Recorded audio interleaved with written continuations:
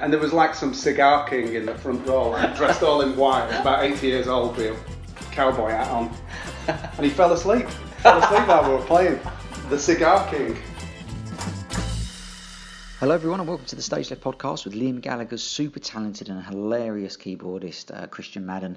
After meeting in Barcelona and recording our Dan McDougall episode, Christian and his wife Kate invited us up to the quaint Clitheroe, and we spent a fun day not only recording the interview but going for a few drinks at local establishments and having a jam in the end to like some might say, rocking chair, rock and roll star, some of which you hear throughout the interview actually, including Christian and Kate's two sons walking in halfway through for what it's worth and singing along, which was good fun. Thanks to John at armyourears.com for the audio cleanup and editing on this, and please check out further episodes with the likes of Richard Fortas of Guns N' Roses, Tony Visconti on producing David Bowie's final album Black Star, Steve Cropper, Wolfgang Fleur of Kraftwerk, Stuart Lee on his creative processes, and of course Oasis guitarist Gem Archer's first interview in 5 years, as well as Russ Pritchard, Mike Rowe from Noel Gallagher's High Flying Birds, and of course Dan McDougall, who was on a recent episode, who's Liam's drummer. You can check all of those out at thestageleftpodcast.com. Follow us on Twitter at thestageleftpod.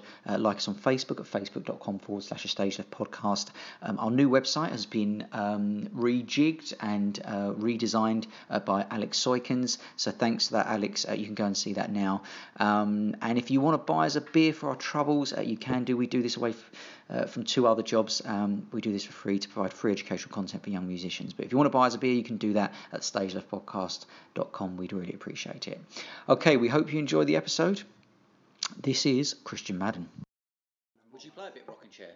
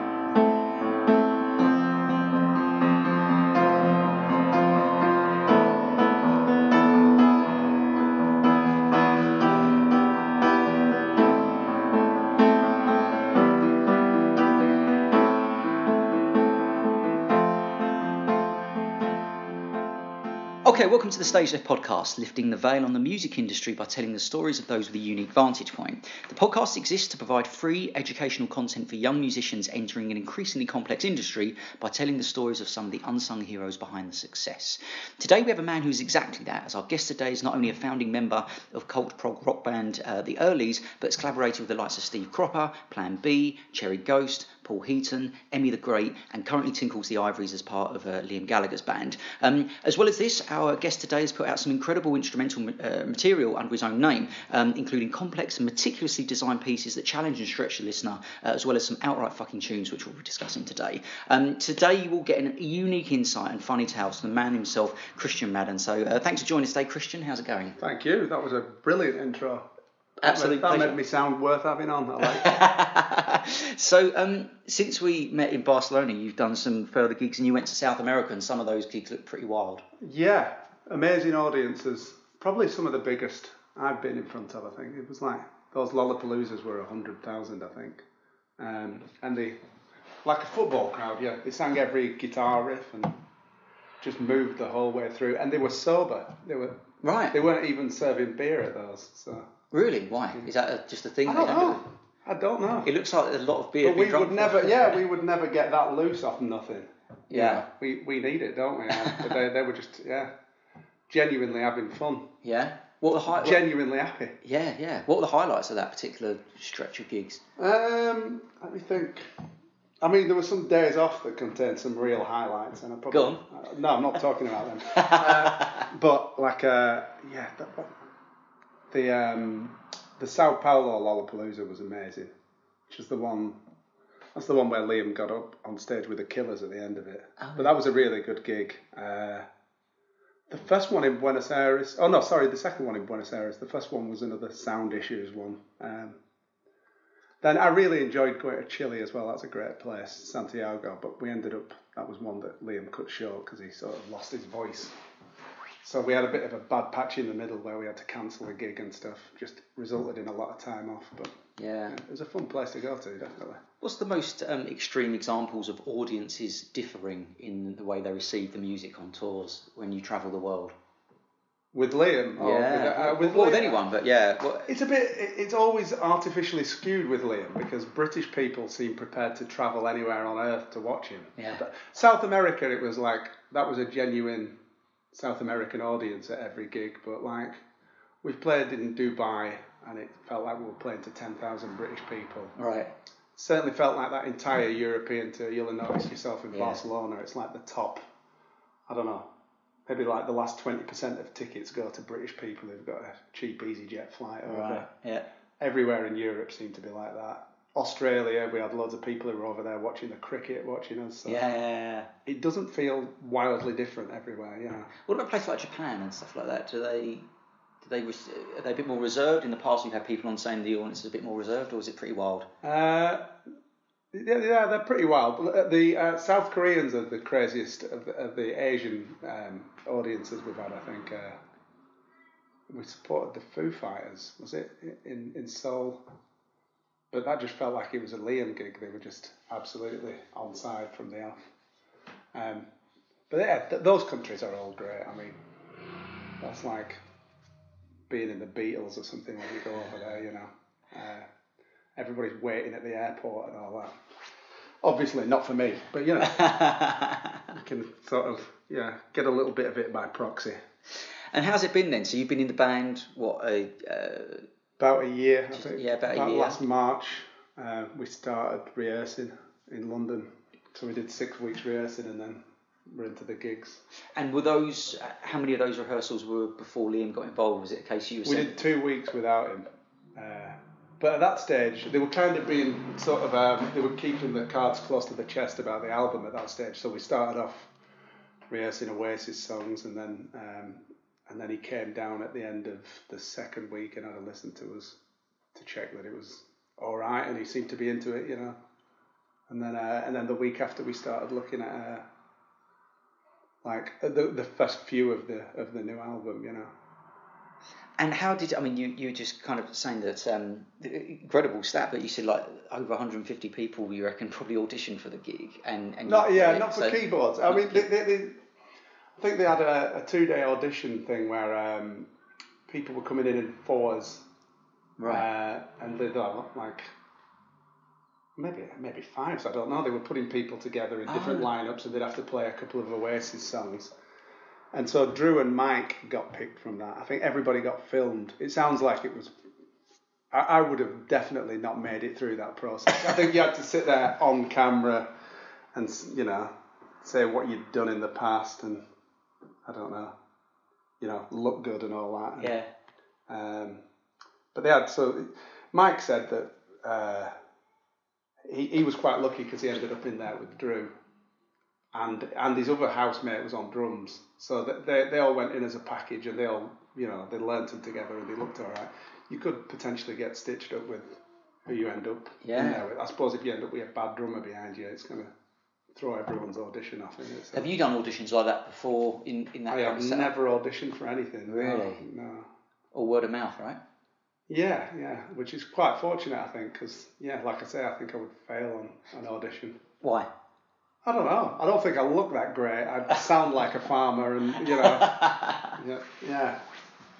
It's like you have to grow to love me. It's not gonna happen instantly. But obviously, you've got like an amazing back catalogue of work, which we're going to be tapping into in a bit. So how did you get the gig then? So they obviously did these auditions, and they hadn't quite found a keyboardist. So yeah.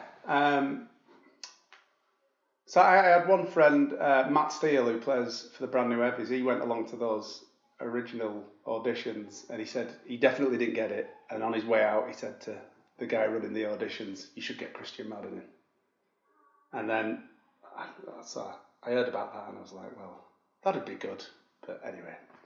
And then the next thing I heard was this guy Joe Clegg, who plays drums for Ellie Goulding, And it turned out Dan had got in touch with him, asking if he knew any keyboard players. And I'd just been talking to Joe on Facebook the day before about meeting up, so I was fresh in his mind. So when Dan asked him, he recommended me, and then Debbie, Liam's girlfriend, checked me out and found out that I played with Cherry Ghost. So then she rang Cherry Ghost and asked if I was all right.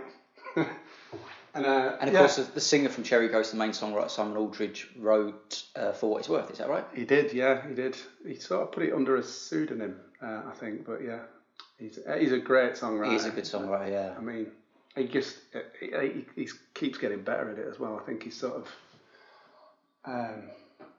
he's been doing a lot of writing to order for different pop acts and stuff like that. He's just streamlined the process. He's very quick now at doing it, you know. And how long were you playing in Cherry Ghost for? I stepped in when his old keyboard player joined Miles Kane's band. So that must have been about 2012 or something like that. And then I ended up doing the third album. I also played on the Out Cold album, which is the one he did in between the second and third albums. But I knew him from back in the days when I was in the earlys, and he got signed around the same time as us. We actually did some things on the radio together. We did. We always used to do Mark Riley's Christmas parties in Manchester. Right. And I think we did a cover of a Low Christmas song on there. What's it called? Just Like Christmas. Right. Do you know that? Anyway. And then we actually started recording a country album as well together, like the Earlys and Cherry Ghost. Nice. Never went anywhere, but it was good. Yeah? Still got the recordings of that? No, I think I dropped the hard drive that was on. Oh, man. Might have an MP3 of it somewhere, unmixed. Good though. He sounds magic, whatever he does, Simon. He's a talented guy. What's his unique qualities, do you think? If you're a young musician and you were working with Simon, what would you learn working with him that you might not learn from working with anyone else? He's got an amazing work ethic. You know, if you're rehearsing with him, he doesn't he's not always taking breaks for brews and snacks and stuff like that. He's just, if the rest of the band want to go and eat their dinner, he'll wait for them and play the guitar. You know, it's like he's really focused. He's an intelligent, well-educated guy. He's literary, you know. He reads a lot. He pulls in influences from a lot of different sources, you know. Interesting. Yeah. And how has the band evolved playing together since a year to now? How's it changed? How's it evolved? I don't know. We probably listen to each other a lot more than we did. Probably everybody's a bit more comfortable about what they can put in of themselves into the different things. You know, I'd have to listen back really, but I would imagine we were all a bit petrified at first, especially knowing that you're under the microscope and that Oasis fans are going to just be coming along and hating you for not being Oasis, you know. But like, yeah. And how have you dealt with that? How are you guys doing? It's not as directed at me because nobody ever cared about the keyboard players, you know. But like, I think if you're on guitar or drums, you're gonna meet a lot of criticism from other people who can play those Oasis songs in their bedroom and therefore feel fit to criticise you, you know. I don't think Drew takes too much flack. No. Yeah, you know, the best thing is to ignore all that and just get on with it really. Liam's always been happy with everything that everyone's doing, so that's all that really counts. And how do you feel about collaborating with Liam? What's he like to work with as a... He's a lovely chap really. He's a good laugh. He doesn't really, you know, he leaves it to us. He's got faith that we're all good enough to, you know, to learn the parts and embellish them where necessary or whatever, you know. I mean, does he pull you in? Does he pull your reins in sometimes if you're thinking, oh, put not with me. When I first met him, he actually just said to me, I don't know anything about keyboards, so just do whatever you want. Which is, you know, he's always been a bit harsh on himself with stuff like that, but I mean, he doesn't really zone in on that either. He's been in a guitar band since he was 17, and that he listens to guitars a bit, and he listens to himself because he just cares about whether he's doing a good job or not. Yeah. So I guess from your point of view, you play some like really, really kind of complex stuff in the past. I've been listening to the last few days, and I guess you're having to rein yourself in a little bit to do what the song needs. Yeah, I mean, nobody wants to hear a keyboard player putting prog licks all over Oasis songs. Might work. I'd make it work, but it'd be a fast track to pissing people off, definitely. Cool. Okay. So we're in Clitheroe at the moment, and you grew up near here in Burnley, is that right? Yeah. Other side of the hill. Yeah. Yeah. What were your early motivations as a musician? Did you initially start on keyboards, and were you trying to be a keyboardist, or was it just? Yeah, I never wanted to really play anything else. So everybody I meet now, younger musicians, seem to play everything. And I mean, good on them, but like back then you just picked one and did it. So Dan plays everything. Yeah, he does. Yeah, that's right. And how old were you when you started playing the keyboards? I got like a little portable keyboard when I was about 11 or so. And sort of had, a bit of basic lessons learning Merrily We Roll Along and things like that. But I only started properly playing when I was about 14 or 15. When I got an Hammond organ, so like. Why did you get the Hammond? What was it? Was it Booker Well, T my dad's a musician, right? Okay. And I had this night. I was in that thing of hanging around on street corners drinking Kestrel Super Strength, and I come home one night and they'd recorded a Sounds of the '60s for me, and they showed me a video of Keith Emerson playing America with the Nice, and also Joe Cocker and the Grease Band doing. But with a little help from my friends, and they were just like, that's a Hammond organ and that's what you need to get. And so like the day after I went down to the local Dawson's and just asked if they had one, and they did. So I got a Hammond and Leslie. Nice. Got it home, and it was depressing that I actually couldn't play it. I think I'd been playing on a little keyboard with auto rhythms and everything sounded sort of good on that, and then got a Hammond and realised I actually couldn't play. And I started learning properly, really, How? With lessons or? No, I was just listening really at that time, watching a lot of people, struggling. I listened to a lot of Doors. That was a really good starting point for keyboards because it's not mega complicated, but it's always good and tasteful. And it's really easy to hear. Listening to Hammond parts that go through a Leslie, it can be a bit more difficult to listen to. Fox Continental's sort of a bit more harsh and brittle sounding, but you can definitely hear everything that's going on. And I started listening to more and more different Hammond players and stuff. My dad had a covers band at the time, and in fact the keyboard player, who was like my dad's best friend at the time, got murdered, and they had one gig left and they needed a keyboard player, and they asked a few players to do it, and everybody kept backing out of it, and then at the last minute I ended up doing it. I was only 15. Wow. But then I started gigging like round the local pubs and working men's clubs, and I wasn't good enough to do it, but I sort of just got dragged up to speed really quickly, How? So when you're doing last minute gigs or high pressure gigs and you haven't got the material nailed down straight away, what's your approach? What's your process to get that down as quick as possible? Well, at that stage I was having to learn on the gigs, and it was that was really good because because it was my dad and it was his friends and it was local pubs and stuff. I sort of got that kind of pressure, but in a really forgiving environment where it wouldn't stick with you forever. I mean, it would have been a big deal to you, I think. Probably it was at age, the time. like, nowadays, it'd be on YouTube or something like that, and it's like, so it's difficult for young people now to be able to sort of have a bit of a pressure in a forgiving environment. That was good for it then. And then as so I got really comfortable with like improvising in a situation, sort of.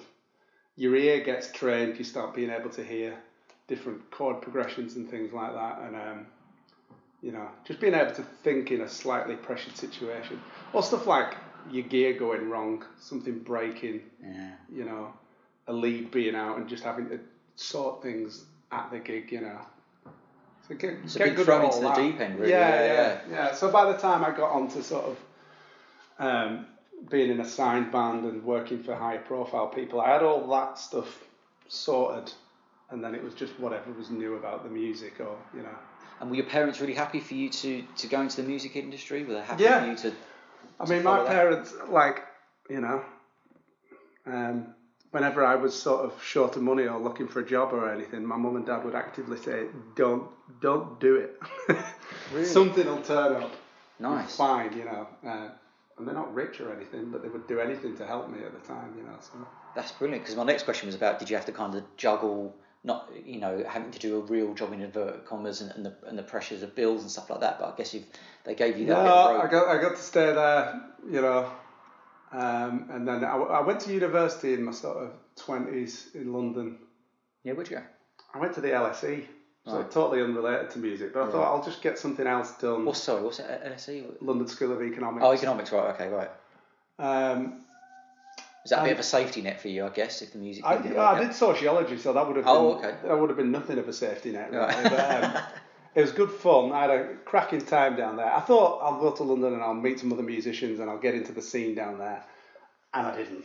You know, I was hanging around with people who are now all working in politics or banking or, you know... Yeah. But I made a lot of really good friends there, had a lot of fun, and then at the end of my second year, the earlies just started out of nowhere picking a bit of traction up, and we got a record deal in my third year, so sort of scraped through the exams at the end. But I was already touring by then. Wow. I went back and, you know, did a few bits of exams. Before we get to the earlies, what was the name of the first song you ever wrote? I never really considered myself a songwriter, so I started working with other people on things. Oh, I think I did a tune, me and my mate Maz did a tune called Pink Accident when we were at school. What was that about? Can't remember. And what's your kind of, what's your view on that piece of music now? Was it good? Was it? No, definitely not. We wrote a song about our geography teacher as well while we were at school. Which was it complimentary? Yeah, it was all right actually. It just said that he was a nice man. It was pretty uncontroversial, you know. So we were definitely trying to bounce ideas around. But then like I only fell into like writing stuff with other people, you know. Because in the earlies we had two non-musicians, so it was like they needed somebody to be able to come and bring some chords and. What was so? But they were vocalists, were they? Or? No, computer guys. Right. Sample-based musicians. Yeah. So tell us about the early forming. So you were a founding member of those, and we all there was a studio in Manchester called the School of Sound Recording, and we all I was in a band that was sort of recording there, and John Mark is from Texas, but he came over to learn about production in England. He actually phoned somebody up in Sheffield because he thought Sheffield was the haven of British synthesizer music. Right. And he phoned somebody up at a college there and they said, "Oh, don't come to Sheffield. You want to go to Manchester instead." So he went to Manchester, met him there, and we started working on bits of things. And I don't think I even thought any of it was good, but I really liked John Mark and his friend Giles. And so I'd go in and play for hours on end, and they would sort of chop up bits of what I was doing, and then suddenly they started producing things that sounded good.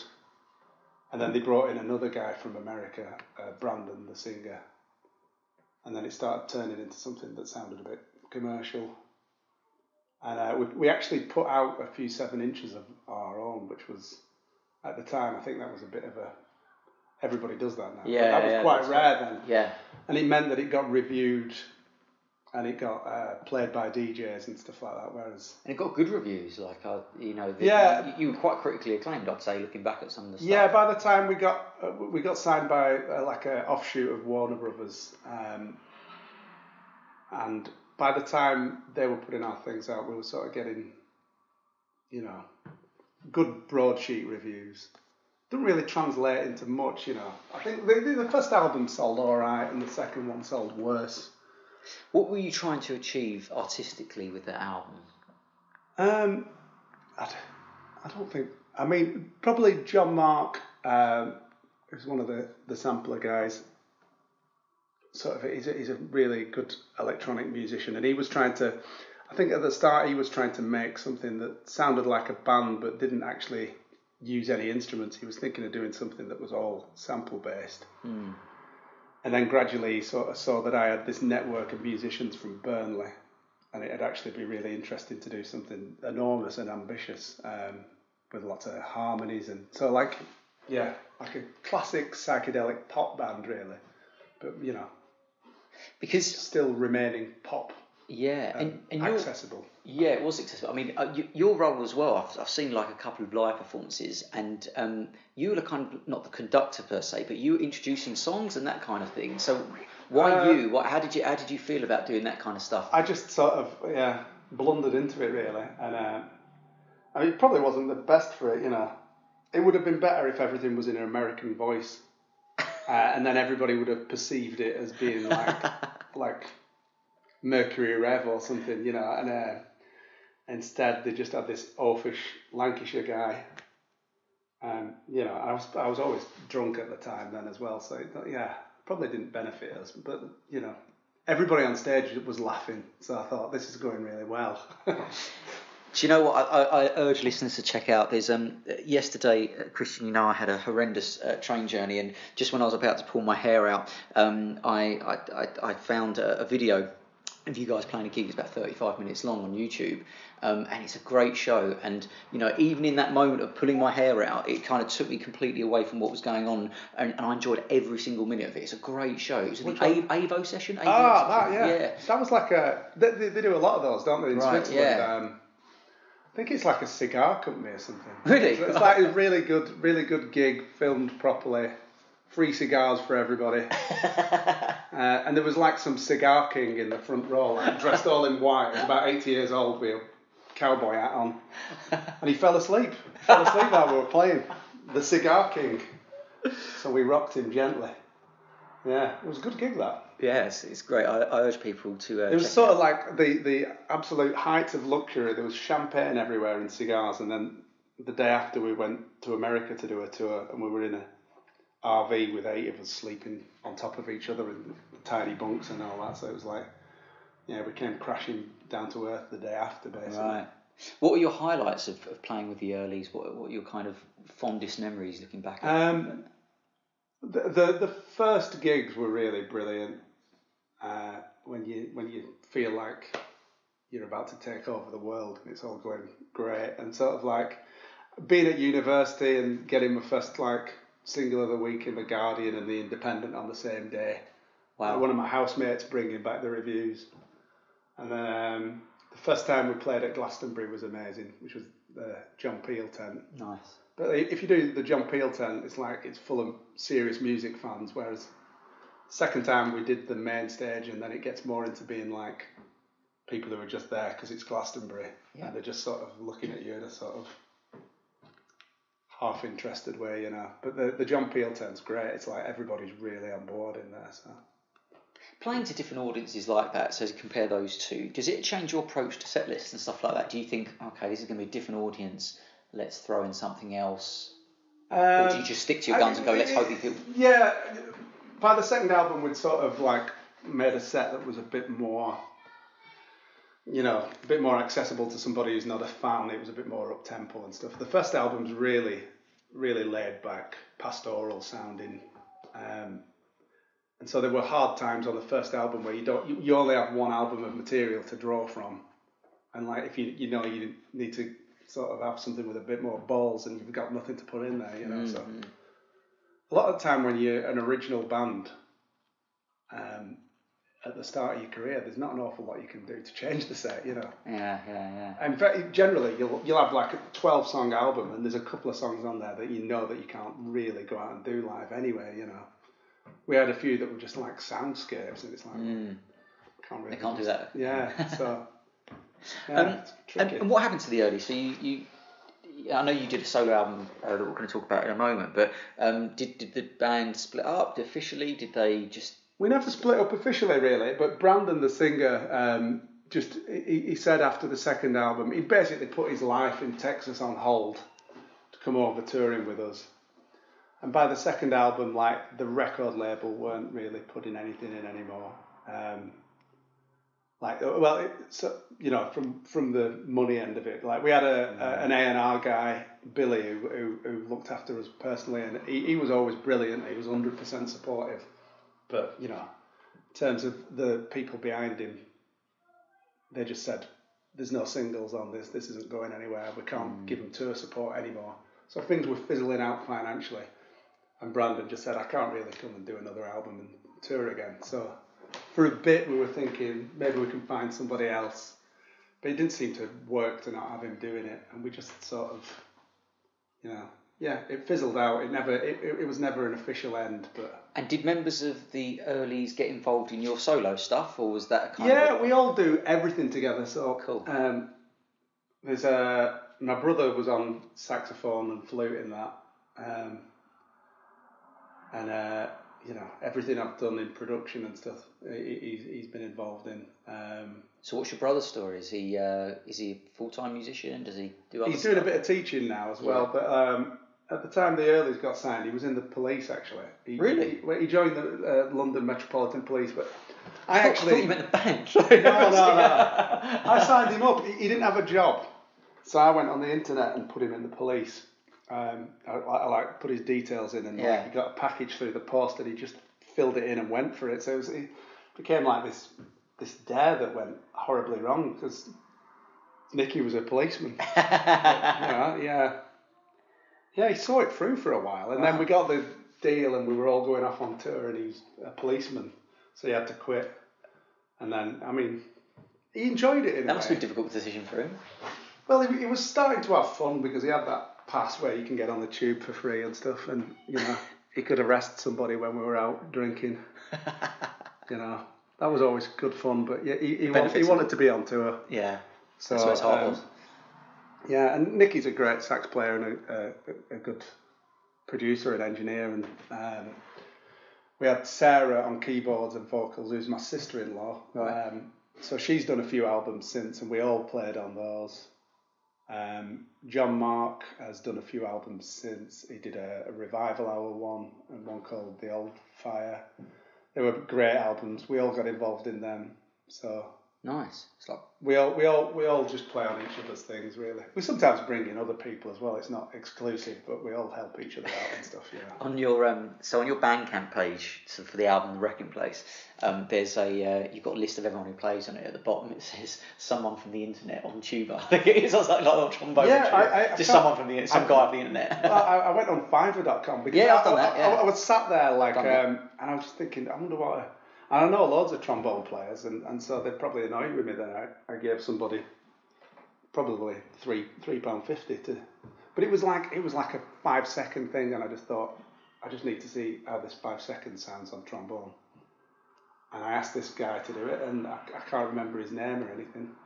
Yeah, I did it last year. It's exactly the same. I can't remember the name. He wouldn't have done it. It's effective. Worked all right. Yeah. I don't think I'll do that again though. It's tight. It is a bit tight, isn't it? Giving someone £3. But there's people on there who say they're earning like $60,000 a year just from doing that. I don't know how they're doing it. I know how many hours a day. It's the extras, isn't it? Yeah, must be. Yeah, but let's talk about one song on there that absolutely blew me away. I can't get enough of this song called "Everybody Get in Line." What a fucking tune! So tell us about that song. Where did that come from? How did you get that together? I wanted to do something that sounded like a Northern Soul organ instrumental with that one, really, like the old Earl Van Dyke tunes and things like that. Wind Decay Frog. And then so like I was just getting that stomping, Stax kind of stomping rhythm, and like I came up with a chord progression on it, and then I started playing about with little bits of melodies and lifting things from here and there. And then I took a Booker T and the MG's modulation pattern. I basically copied what he does on Hang 'em High in terms of, so just 2 verses in E, then moves up to F, then F sharp, then G. Yeah. So I exactly nicked that really, but you can hear that influence keeps in it sort of building in intensity. I definitely wanted to do something that sounded like Booker T, and so that was the one where I got closest on that, because a lot of the other ones are a bit. There's for a few seconds in it, there's this amazing guitar piece on it that is like the sleaziest, filthiest sounding guitar. Sounds amazing. I've been trying to get that guitar sound for years. Who did that, and how did you get that sound? It was a guy called Scott Pawley from Liverpool, who's an amazing guitarist, and he played pedal steel on the other tracks as well. And so I asked him to do a solo, and he sent it back, and it sounded totally clean and a bit like a cropper kind of sound. Yeah. Probably cleaner. So I just said to Nicky, "Can you make that sound horrible?" I can't remember what he stuck it through, but he just basically fucked it up somehow. Yes, filth, but it sounds so good. It just sounds like it's coming through a bust speaker. Yeah.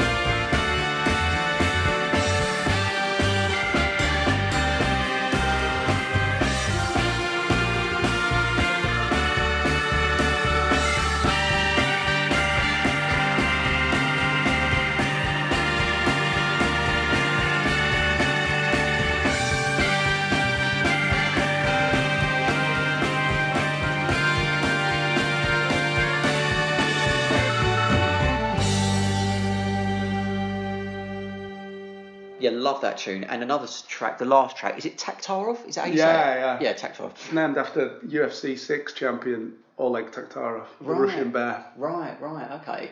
That tune, so that's the last track, it's about 6 minutes long. It's amazing tune. The sounds are so well selected on that, I found. It seems to be that you put a lot of attention to that kind of thing. The bass is incredible on that. Is that a synth or is that... That one, yeah. That's the Moog Voyager. Wow, yeah, it sounds so good. I've got a lot of synths, but since I got that one, I've had that for like about 13 years now, but I don't really turn on many others really, because it's just so good. So you said about this, so that song title was named after UFC fighter, is that right? Yeah. So when you're writing, because the whole album is instrumental, do you have lyrics in mind? Do you have a concept, an idea of what this song is about, or is it just what flows out of you? A lot of time, yeah, because I do some of them based around improvisations and stuff like that. Yeah. Sometimes I'm thinking of something, yeah. I mean, because there's some daft titles on that, but they're like, they only become fully formed titles at the end, and it's some reference to some kind of life experience that amuses me. Right. Okay. So when you're so some of that is kind of improvised, you said, but is there times when you're writing stuff that you're trying to convey through music that you want people to interpret in the same way as people interpret lyrics in their own way? You know what I mean? So is there a meaning behind it? Is there an emotion? Or is it just whatever comes out? It's a bit of both. It's not devoid of like emotional input, but because instrumental stuff, you're definitely going to start with like, I want to do a sort of Afrobeat 12/8 sort of thing, or I want to do a Northern Soul tune or whatever, So some of them, they start with a loop or an idea like that. Yeah. There's one on there where it's like, definitely, I want to do one in 7. And so, I don't know. Maybe some people just sit down and start thinking about an emotion, but like I think about what kind of piece of music I want to make first. Gotcha. And then the sort of emotional content flows from there afterwards, I think. So you mentioned Booker T there, obviously an influence on some of your stuff, and you worked with Cropper, is that right? So we had Steve Cropper on the podcast like, in the past. I did a couple of gigs with him a few years ago. There's an agent from round here, he lives in Clitheroe actually, called Pete Barton, who sort of puts out a lot of those bands from the 60s and 70s where there's one guy left, and so he's been running a version of The Animals for years, which has ended up just being the drummer John Steele. And the keyboard player is Mickey Gallagher, who played with The Animals for a while in the 60s after Alan Price, and then went on to be in the Blockheads. So he's a fantastic keyboard player. Yeah. And so I've stood in for Mickey a couple of times over the years, and then they ended up doing some touring with Steve Cropper. So I stood in on that when Mickey couldn't do it as well. Where was that? Was that in the UK? UK, yeah. I only did a couple, but it meant a lot to me because I'm such a big Booker T and the MGs fan. And like some of the first music that I got into was Otis Redding as well when I was a teenager. So to be playing Dock of the Bay with Steve Cropper, as good as it gets. I mean, with that, did you rehearse with him, or was it a case that you're just kind of thrown in and you're expected to know stuff? Yeah, but I did know. Yeah. I could do that in my sleep. I know.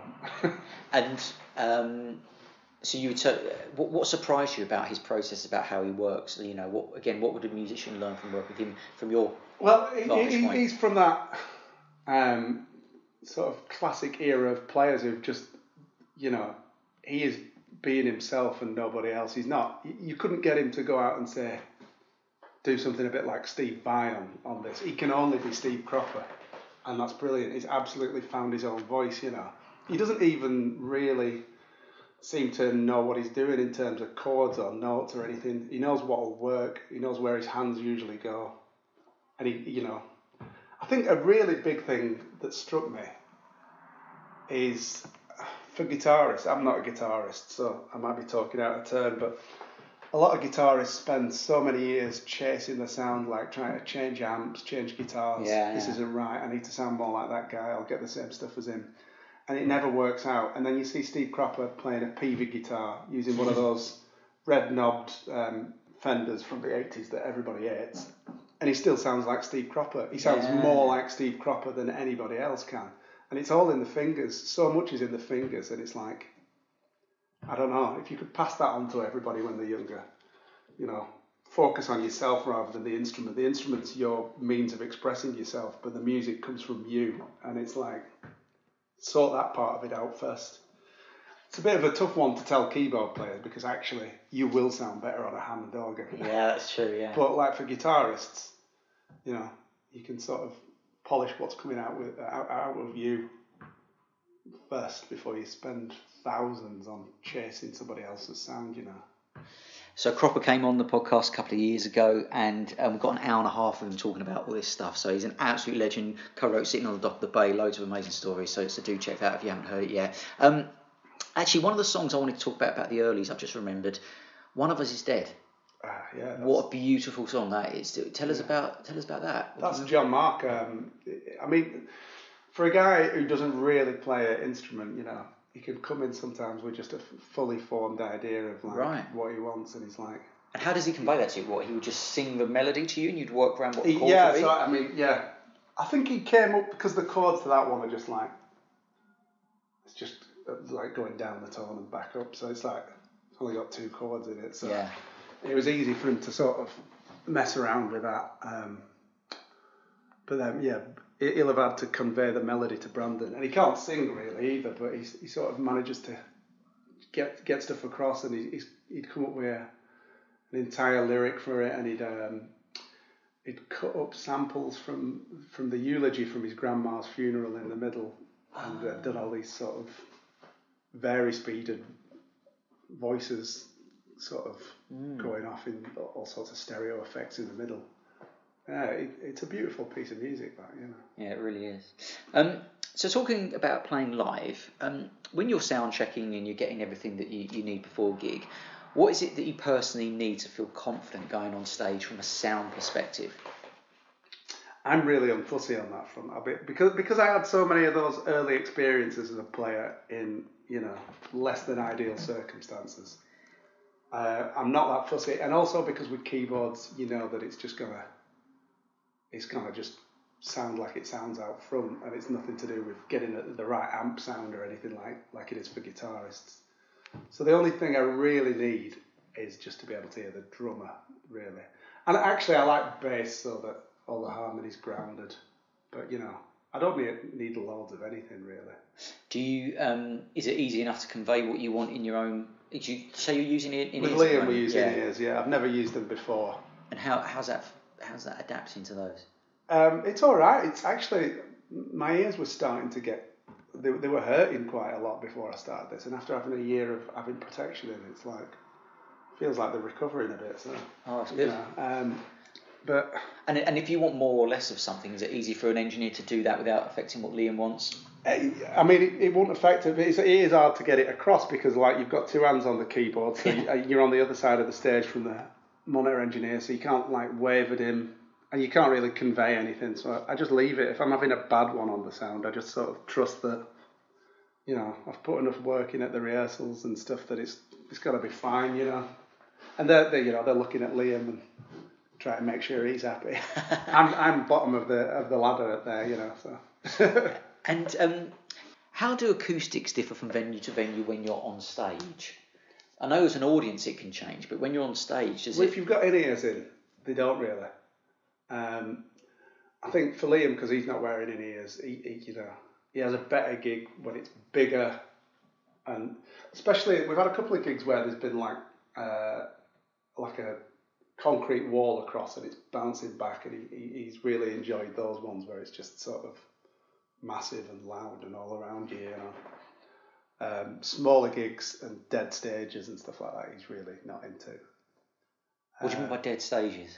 Like, you get some sort of acoustically treated places that they basically try and get rid of all reflections and so that the sound's true out front. Right. We did one in Amsterdam the other week, and it was like, you know, no parallel walls. Right. A brand new PA where there's nothing coming out of the back of it, everything's directed forward, and he hated that.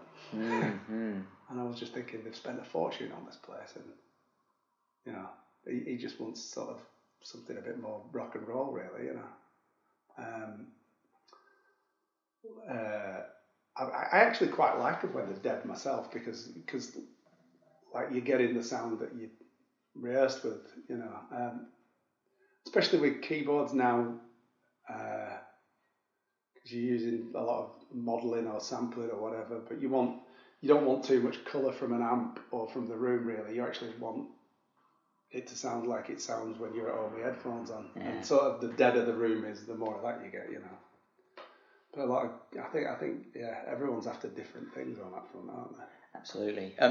What techniques have you seen for over your years for musicians to deal with that restlessness on the day of a gig, so that, you know, the gig's not till the evening? I wouldn't call it nerves, but that kind of like restlessness. What do you see people doing? And people drink. They all drink, don't they? I mean, yeah, there's one person in the band who doesn't drink, which is Mike, and he does a lot of going for walks and meditating a bit and things like that.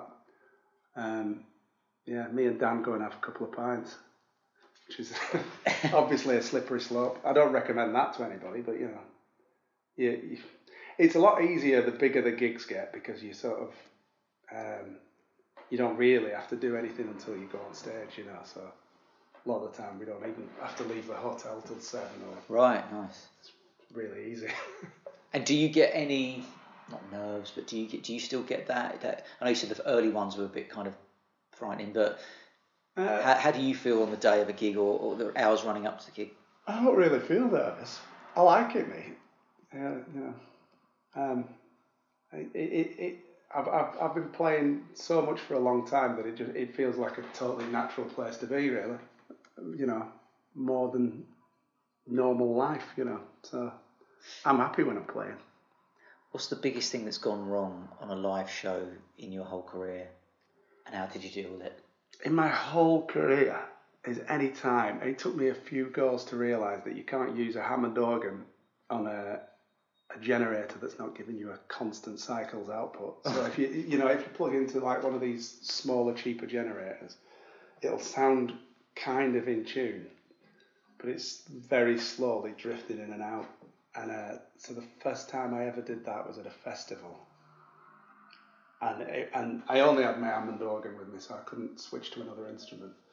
And the guitarists were just trying to tune the guitars to the Hammond, and it kept going lower and lower really slowly till the strings were just hanging loose. And nobody could figure out what was happening. And then about 3/4 of the way through the gig, I remembered that I'd read somewhere that you can't really use it on generators. So that was horrible. It was just like a seasick. It was just going like, oh shit, what do you do now? And so you just keep hearing it wobble, and you're thinking, is that me? My ears just turned to shit. And it just, yeah.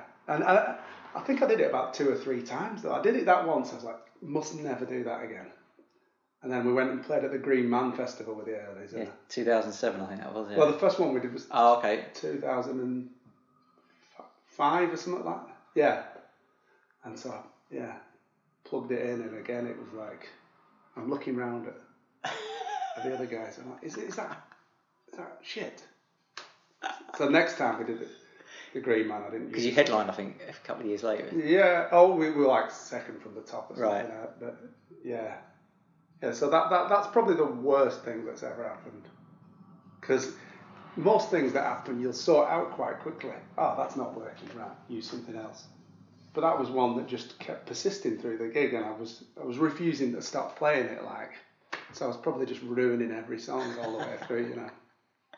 So what is the common denominator to great gigs? There's no logic to it really, because I think any musician probably knows how you have these gigs where you think that this is the one that matters. There's a record label coming down, or this person from another band's coming down, or there's some press in, and you give yourself a lot of pressure and you do a shit gig. And everybody's had those ones where you're playing in a bar somewhere and there's one guy in, and you all look at each other and think, let's just do it anyway, and you just have the best night of your lives. So a lot of the time, they're the ones that come out of nowhere, where there's no pressure on it, and you just sort of, you all relax and you enjoy each other and the music, and you properly communicate with each other, and the focus isn't on what's out there. So I suppose that's maybe the factor. What's been your favourite ones of this kind of period with Liam? What's been the highlights of live performances in the last year or so? Early on, the first one was really special because that was just after the bomb in Manchester, and it was an emotional night for the people of Manchester, and it was a big deal for us because it was the first one. And it let you know what you were going to be in for, because it was almost academic before that. You were just sort of in a room rehearsing with this guy who you sort of knew was a celebrity, but you stopped thinking about it after a bit, and you just played some songs, and then you just realised how big he is and how much he matters to people and how much those songs matter to people. So, and then after that, again, like the Glastonbury one. Yeah, I was at that. That's amazing. That was, somebody said to me like afterwards, you look like you were facing the Uruk-hai or something like it, the orcs in Lord of the Rings, and you just looked out at this mad crowd with flags and flares all on top of each other and tops off and stuff. And so you'd look out at that, and then you'd look around the stage, and David Beckham's there, and Stormzy, and so you can't look at the sides of the stage because that's full of famous people, and you can't look out front because that's just chaos. And so we were just looking at each other and grinning and terrified, So, yeah, that was another one where you just sort of started. That was just like being in the middle of a hurricane or something. And a couple of those early festivals were like that. And then the first arena gigs were amazing as well, because that's just like watching a riot. Belfast was absolutely crazy, So, yeah. And it keeps going up a level. Most bands you do in your life starts out full of promise, and then you do a tour and the money runs out and everything gets a bit more depressing. And this is one that just actually keeps on exceeding expectations. So. Headlining summer festivals this year as well. Yeah, and then the arena's sold out in 5 minutes, and then Finchley Park sold out. Yeah, so every time they take it up a level, it delivers. So it'll just, hopefully carry on like that. You've worked with some very powerful people in the music industry. What's their biggest weakness? I mean, the more famous people get, it's probably the biggest weakness is that nobody's ever saying no to them or telling them whether their ideas are good or bad. So I suppose... Yes men. Yeah, you can get surrounded by too many yes men. I think, the longer your career is successful, the more it goes on. So, yeah. You're not getting enough outside help, I think, the more successful you are. Or criticism, Yeah. let's talk about working in the studio and recording. I know something that you focused a lot in the earlies was to record live takes, and you used to do everything live. Is that right? A lot of this. No, there was a lot of in the earlies. There was a lot of lengthy improvisations that got sort of chopped up. We did Okay. There's a lot of meandering and looking at it afterwards. In regards to live takes, you must have produced some live stuff in the past. I'm really lucky to have started recording just in the period where people were still using tape. So, because Pro Tools has changed the way everybody behaves in the studio. When you go in to do something now, everybody just says, "I'll do about 5 takes and we'll just comp it." Yeah. And so, if you're working with a band who you want to capture what they do best, and what they do best is live, how would you go about doing that so that you still don't get the bleed and that kind of thing? Because you see bands that maybe get into the studio and it doesn't quite work so well, so you do it live and then you've got that issue as well. What would you do? You've got to stop worrying about bleed, really, and realise that actually a lot of the classic recordings that you really love, that is actually part of what's making them sound good. You get, as long as you're managing it properly, you get a lot of atmosphere from bleed. Like, people got into this thing of recording drums with individual mic on every drum, top and bottom, and sort of trying to isolate each one so it sounds like it was recorded in a vacuum. And then you get somebody who just sticks one mic in front of a kit and it sounds better. And it's because you're not having to sort of rebuild a drum kit sound afterwards from all these components. You've just got one. So you can, if a band's good and they know how to play together,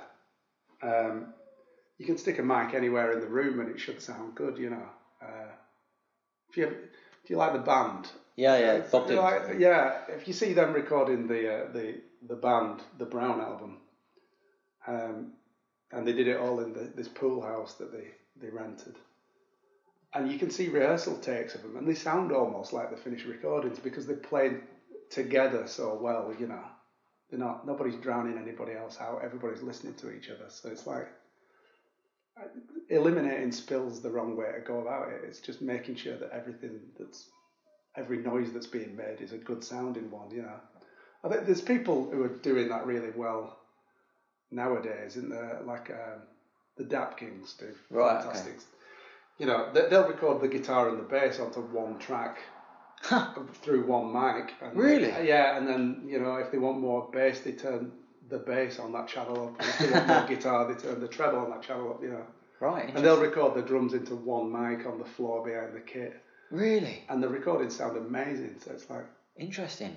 And then I remember reading an interview with Ethan Johns once where he was saying,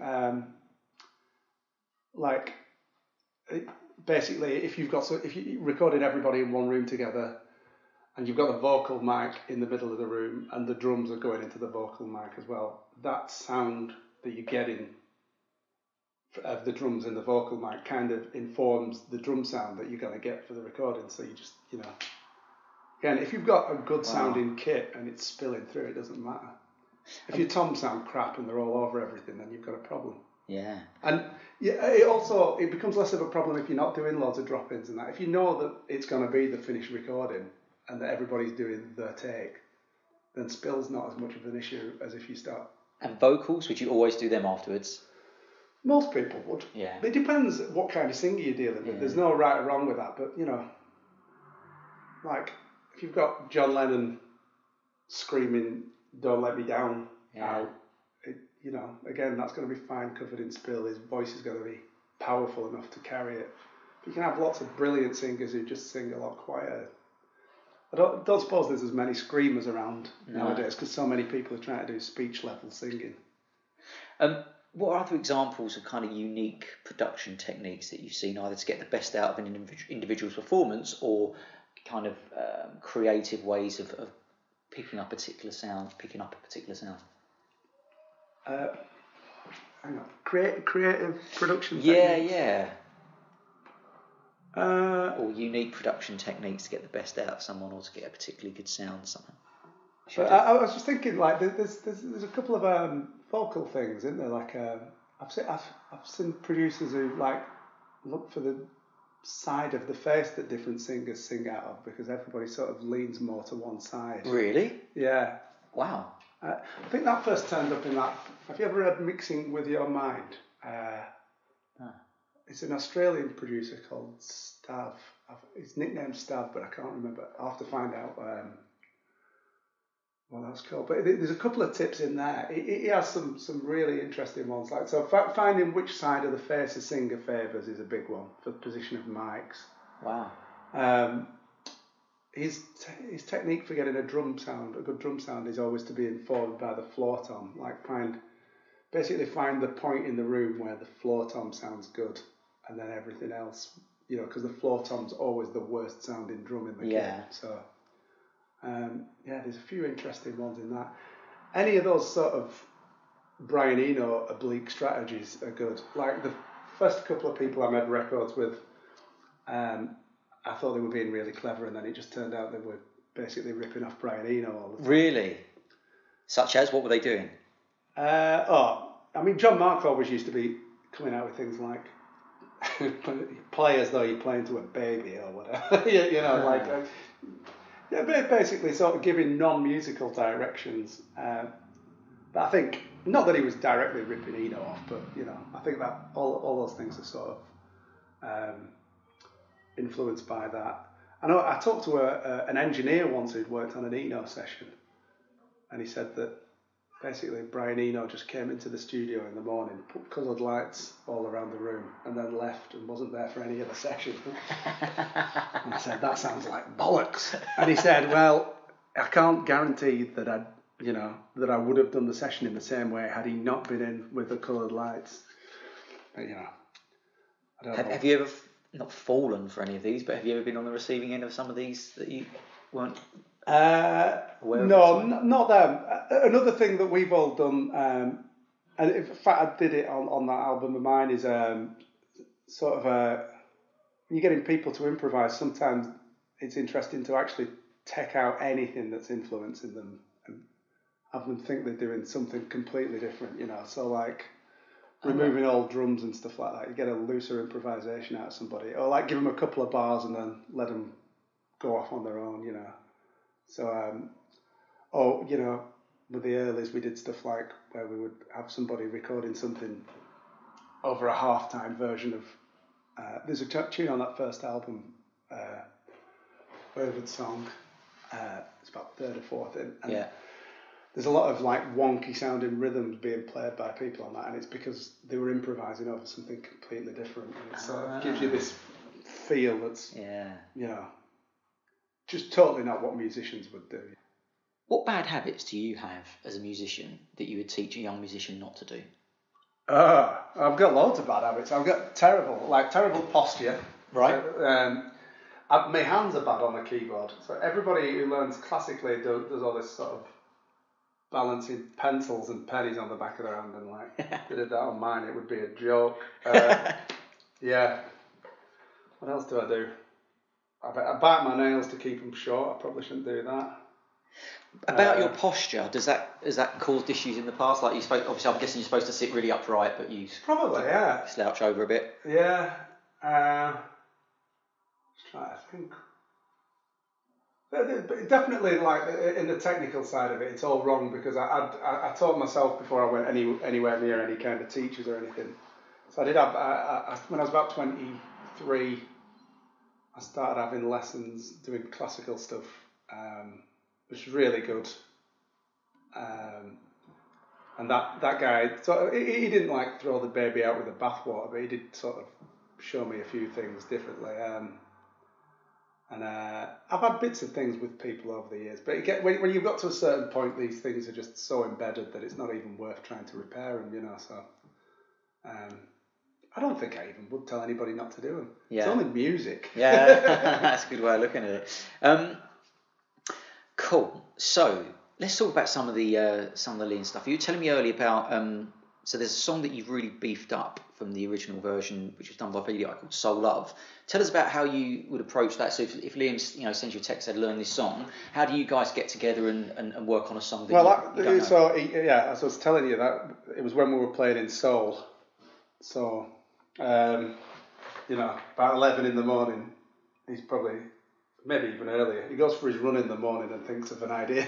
So he's like, yeah, we'll do Soul Love, because we're in Soul.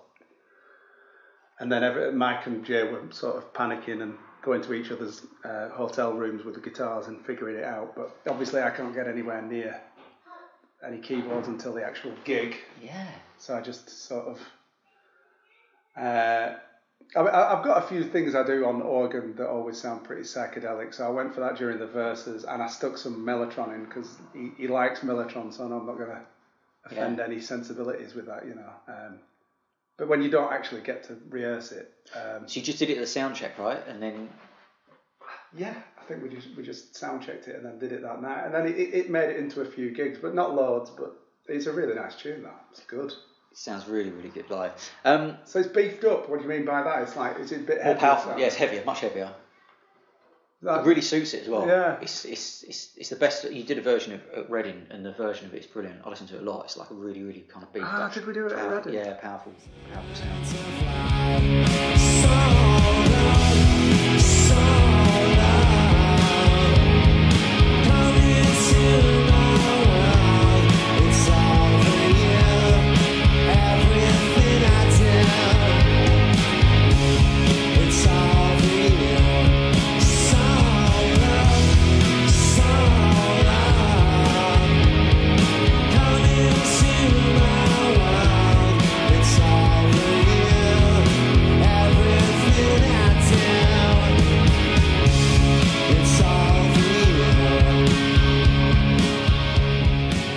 Tell us about the One Love Day, because I believe Dan was telling us that you weren't actually going to play on that show, so you came along for the ride. Yeah. And had a pretty good time. I did. Liam just talked. I was under instruction from the top. Come along and get leathered. So I did.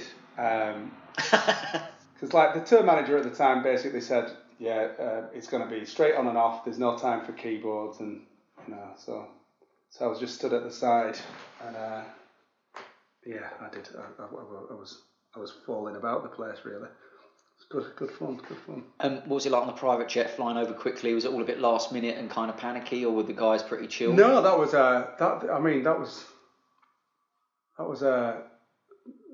one of those moments where you realise that you're onto a next level kind of thing. I think Drew said to me a couple of days later about something. He said, "You've changed, Madden." And I said, "I changed the minute I got on that private jet, and I don't want to change back." I'm staying like that. But they're not that good, actually. They're very small, and they feel a bit... They're a bit scary, actually. I mean, it's something that tiny, I was facing the wrong way as well. Oh, yeah. Because some of the seats face backwards, so then you set off and you're like, this is no good on a podcast, is it? But raised up. Yeah, back's going up into the air. Yeah. Oh, wow. Weird. But yeah, it's free beer on them. But it should be. They cost a fortune. So let's talk Wall of Glass. So when you started doing that, it didn't have the harmonica sample, I don't think. On it. So are you kind of cueing that sample? Was that something? Yeah, that's something. I mean, I would have never done that 6 years ago or something. One of the last people I worked with before this was Jimmy Goodwin from Doves. Yeah. And great musician. He's an amazing musician. Plays everything. He's a drummer. He's a guitarist. He's a bassist. He's brilliant. Yeah. He's a very intuitive musician, and he's like, he's into everything. You don't meet many guys in indie circles who can talk about jazz fusion and old soul and funk and it's hip hop. He's all over it. He comes from a sampled background, really. He's like, he's more from a Sub was like a dance thing, That was pre-Doves, wasn't it? Yeah. But when we were doing things with Jimmy, there was a lot of samples involved, and I would do stuff we played Snowden by Doves, and I had all the string parts just chopped up into little pieces. So we weren't doing it to a click, but I was triggering it a bar or half a bar at a time, just these little pieces of strings. So when it came to Wall of Glass and we didn't really have anybody to play the harmonica, I just sort of cut it into pieces and just, trigger a section of it at a time. It's never, It missed it though at the beginning. It does need it. Yeah. Well, we just thought it's kind of like it's instantly that tune when you hear the harmonica, and if it's just a rhythm guitar part, it takes everybody until the singing starts to know what's going on. And as it was a single, it felt a bit more important to convey what it is, you know. Because you play a bit of that, so in the middle you play some nice little kind of honky-tonk piano kind of thing in the middle, don't you, in the bridge? All the glass? No, I have done. I've done when we've done it acoustically. I've done something that's a bit like the harmonica part, because we've just been I've done that like yeah. We've got to go like that.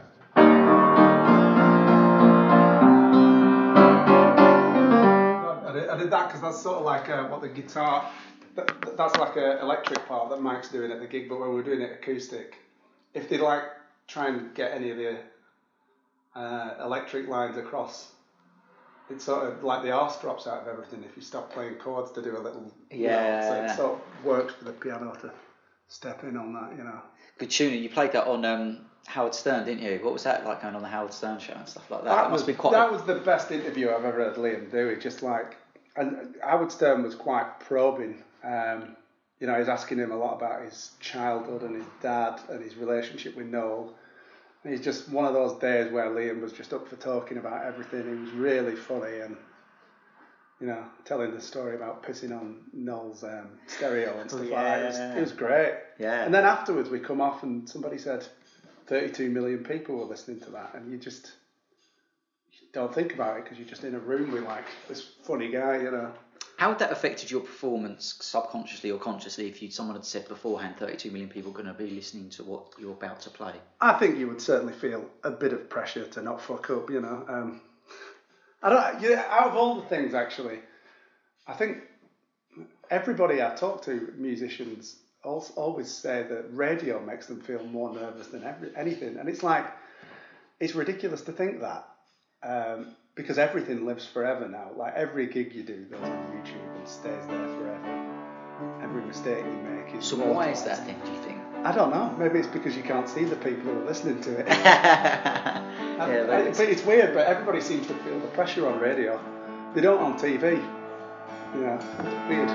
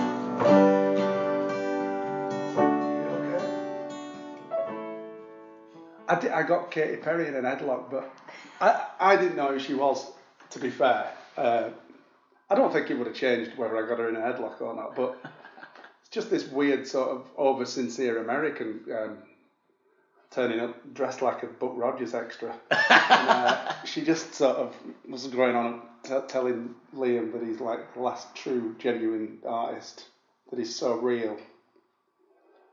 And then somebody, like a photographer, came up and said, and she said, "Oh, these guys don't want photographing with me, they'll lose their cool." And I said, "Come on, you can have a photo with Madden." And I grabbed hold of her and she said, "Why don't you just get me in a headlock or something?" And she barely finished saying it, and I had her under my arm. And then I told her to clear off. But I had no idea who she were. I just thought she was some, bothersome dancer or something like that. And then there were a few funny things going on there that night because everybody was pop. and we were the only. Yeah, I mean, even Coldplay were there, yeah. but you know, yeah. they sort of they're a bit more like in that pop camp, and yeah. Mike said it was a bit like when Nirvana turned up on the scene.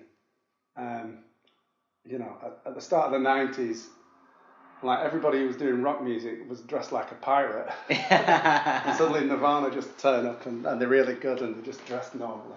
Yeah. And so I suppose Liam turning up when everybody else is in sparkly clothes and stuff, and then he just turns up in a parka and is the best thing on it. It was great. And it grounded it in Manchester really, because I don't know, I was in a bit two minds about that whole thing of just having a tribute concert so close to the actual event when people were still in hospital and stuff like that, you know. But I think it seemed to be a pretty sincere event in the end, you know.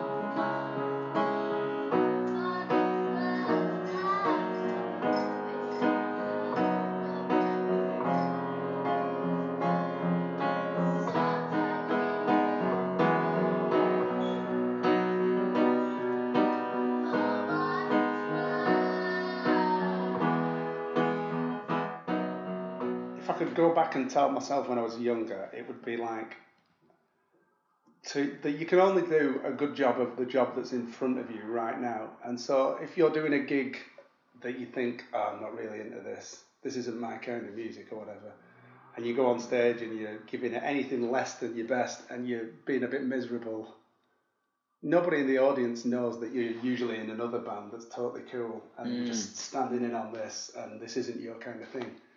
You know, if you're shit, they're just going to look and see a miserable shit guy on stage.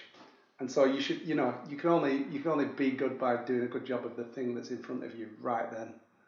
I think other stuff that's took me ages to understand is like people tell you loads when you're younger, it's not what you play, it's what you play, it's what you don't play. Yeah. And it takes you years to understand the reality of that, of like, you know, of leaving spaces in just in your phrasing, even something like that tune you're on about everybody get in line. It took me a few goes of playing that to realise that I had to leave some, even though it's quite a constant melody, there had to be spaces in the phrasing of it. It had to breathe like if a brass player had done it or something. Yeah. It's a good thing for keyboard players because you can actually play it forever just waggling your fingers. So it's a good idea to sort of breathe out while you're doing a phrase so that you have to stop. Interesting. You know. What's been the biggest struggle in your career?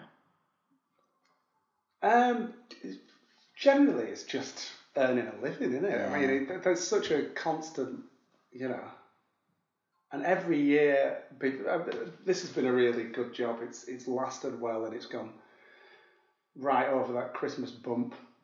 But every year you come round to January the 1st and you've nothing in for the first couple of months and you just think, is this the year that I have to stop doing this? So I think every other struggle is secondary compared to that financial one, you know.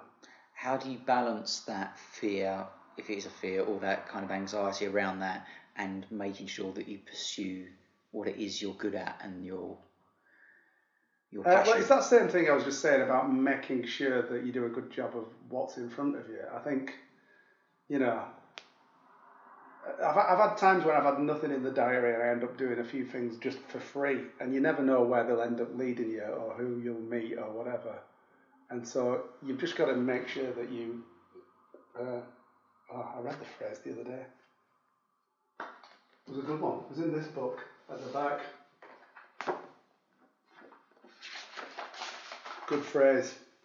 Plough diligently and expect no harvest. Nice. What's the book? Oh, this is a Hammond book by a guy called Brian Charette. Right, wow. But yeah.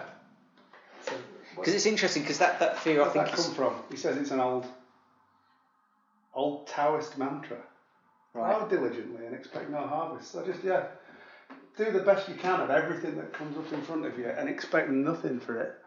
And like back to that thing of being at the start of the earlys and going and recording with John, Mark and Giles, I didn't think it was going anywhere, and they weren't giving me any money, and I just went over and gave them everything I had over and over again, They'd buy me like a curry or something like that. Yeah. Cool. So, now you've got to the level, I'm guessing, that you wanted. What's your motivation now from a creative perspective? There is.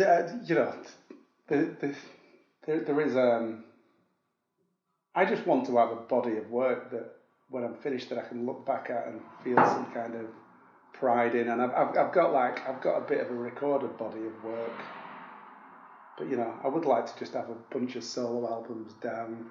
Good. I mean, I'm always interested in playing with other people, and I'm always just interested in getting better. So, still learning. So, reflecting back on your career today, how did it pan out differently to what you expected before you entered the music industry, and what you thought the music industry would be like and look like? I think most people of my age who sort of grew up in the 90s, and if you were a musician then, you had to look back to the 60s and 70s, because like in the early 90s, everybody who was famous was a DJ. Yeah. And so you ended up looking that bit further back to where everyone's playing classic instruments and all the photos are in black and white and everybody looks cool. And you have this idea of what being in the music industry is going to be like, and it's based on this 20-year out-of-date model. And when you get there, especially if you come from a northern town, you go into an industry that doesn't have many people like you in it. There's a lot of people with generic southern accents, university educated, people who do music as a sort of gap year thing until they get the job as director of a charity or working at the BBC or something like that. And you don't meet many people who are in it for life, who are, serious about it like that. And then I think the biggest change is the thing of artists having to be sort of accessible and public constantly. That's social media's changed what it is to be in a band. How? Well, people are sort of busy creating all sorts of content other than music. Yeah. I mean, if you think about somebody like Prince and what he put out in his life, you wonder how successful that would have been if from the off he was having to curate a Twitter feed and a Facebook page and take interesting pictures for Instagram. He was making so much music. Or somebody like Frank Zappa, just the output of people like that was incredible. And it's like, all the stuff that surrounds music has become more important than the music itself. So that's a bit of a change. It can still be interesting, and there's some people who I mean, I love Liam's Twitter feed. It's hilarious. Yeah. But you don't feel it's taken away from his creative outlet. It's no, just something he's doing. It's just funny. I mean, but the thing is as well, he's not interacting with Twitter all that much. He's not on there just aimlessly scrolling through his feed. He just goes on it, shouts at the world, and then puts it down. What are the common personality traits that separate musicians who don't make a living out of the music industry and those who do? The main thing that will get you along is like Uh, you can focus on like technique and scales and exercises and more complicated time signatures and it's like the things that are probably going to get you jobs are, number one above everything is the ability to get on with people. Your sense of taste is going to get you places. Like if you know what the right thing for a song is rather than what you want to do to show yourself off. Yeah. A good understanding of technology and equipment is always really important. A lot of people who are there complaining that they're not getting anywhere. I mean, that sort of sense of bitterness and entitlement will never help you out either. Just got to be sort of. That's another thing I suppose to put in the bracket of things that it took me a while to learn as well. Like early on, I did like bits of arranging for people and stuff like that, or playing on things for free and then never getting anything back, and I'd start getting more and more annoyed and bitter about that kind of thing. And it's like you've got to let things go and just be prepared to give your best to every situation, because you never know who's going to listen to that and how it's going to get back to you. So once you've decided to do something, you shouldn't hold anything back. Carrying that bitterness with you and thinking that you're entitled to more than you've already got will, even if you genuinely are in an objective sense, it's like it'll hold you back having that kind of, unfortunately. Great answer. So we'll begin to wrap up. Last couple of questions. What's the most important piece of music memorabilia you own? Right, let's have a think. Oh, my clavinet. Yeah? I got given a clavinet off Denny Lane from Wings. Really? I played in it. So that was the first band.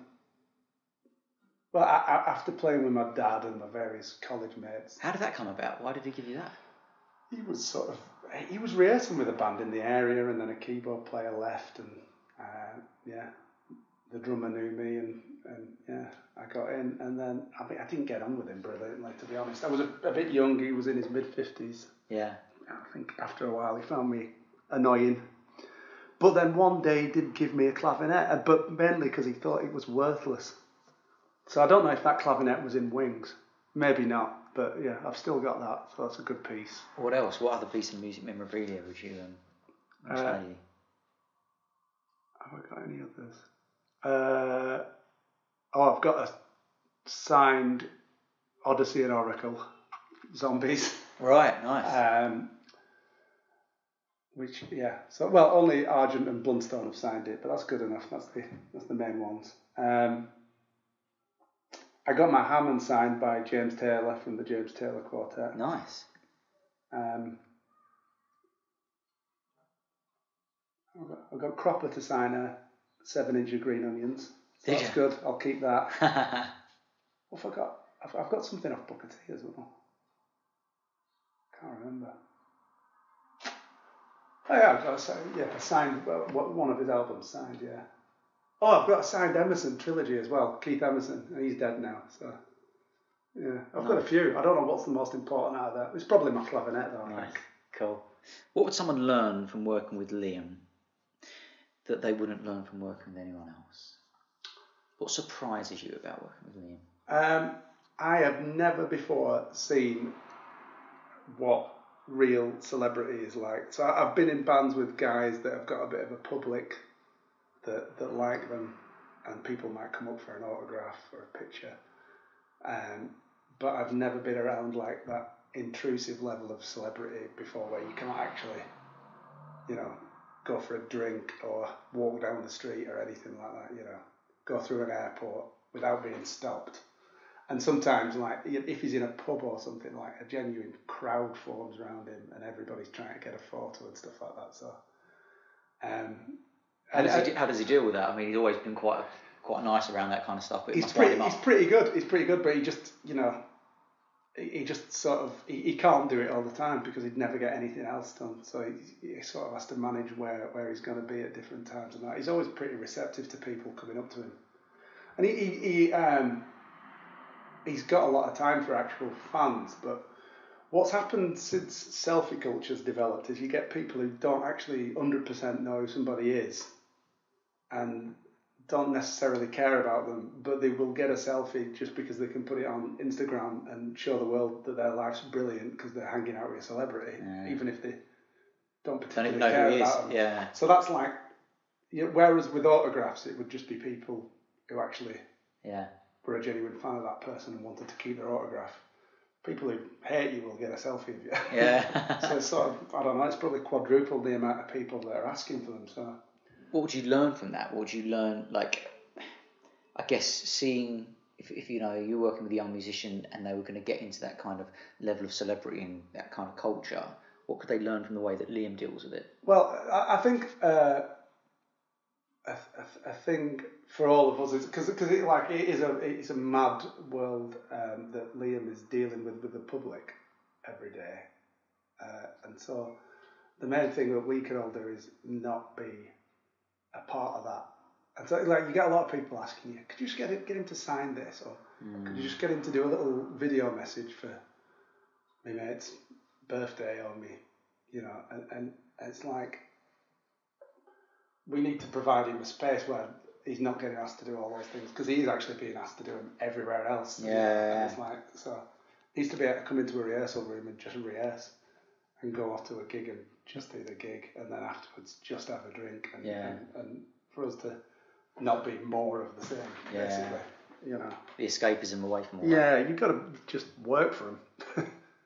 And you've got to, like, you know, give them what they want. The you know, they need to be able to know that when they go on stage, that if there's anything to worry about, it's not you lot, you know. Yeah, absolutely. So going from here, you're off to America, I believe, doing stuff in America, playing the group, I think, in America. With some Richard shows Ashcroft. With Ashcroft, that would be great. Then festivals all over Europe, the Finsbury Park show, that's going to be amazing. And then other festivals, and then a European tour later in the year. So looking forward to all that? Yes, I am. I think the Finsbury Park and Old Trafford ones will be great. Yeah. We're going back to Japan in September, which we all loved it there. That was, you know, that's an amazing culture to get to go and visit. And we've got a European tour to finish the year with, so. Nice. Yeah. Plenty going on. Cool. Thank you so much for inviting us up, and thanks for appearing on the StageLeft podcast. A pleasure. I absolutely urge listeners to go and check out Christian's Bandcamp page, check out some of the stuff with the earlies as well. Hope you enjoyed it, and thanks for appearing on the StageLeft podcast. Thank you. So that was Christian Madden, and that was great fun up in Clitheroe, spending time with him and his family for that day. Lovely people, and I would urge you to check his stuff out on Bandcamp. We hope you enjoyed listening, and subscribe for more episodes with the likes of Oasis guitarist Gem Archer on his first interview in 5 years, Russ Pritchard and Noel Gallagher's High Flying Birds on writing a bass line to Sad Song for the first time, Mike Rowe, Paul Gallagher, Liam's drummer Dan McDougall was of course a recent guest. So you can see all those episodes at thestageleftpodcast.com. Follow us on Twitter at the StageLeft Pod, like us on Facebook at facebook.com/StageLeft Podcast. And we do this away from two jobs, so if you want to buy us a beer for our troubles, you can do at thestageleftpodcast.com. We'll see you next month.